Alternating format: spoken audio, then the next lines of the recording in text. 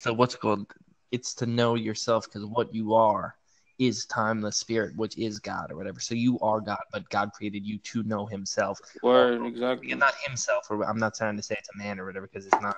It's everything, but basically, infinite consciousness can't perceive itself, so it needs like to perceive itself from another, which is you. So in that perspective, you are all this stuff. People won't try to understand that. Like, what do you think you're made at? What do you think everything is? Everything is God.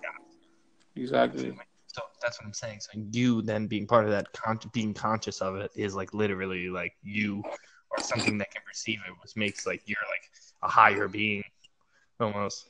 Like, it's not almost. It's like it's clear for Yeah, I people. feel you. They got people tripped up on this shit. Like, oh, we're just smart monkeys on a rock just floating.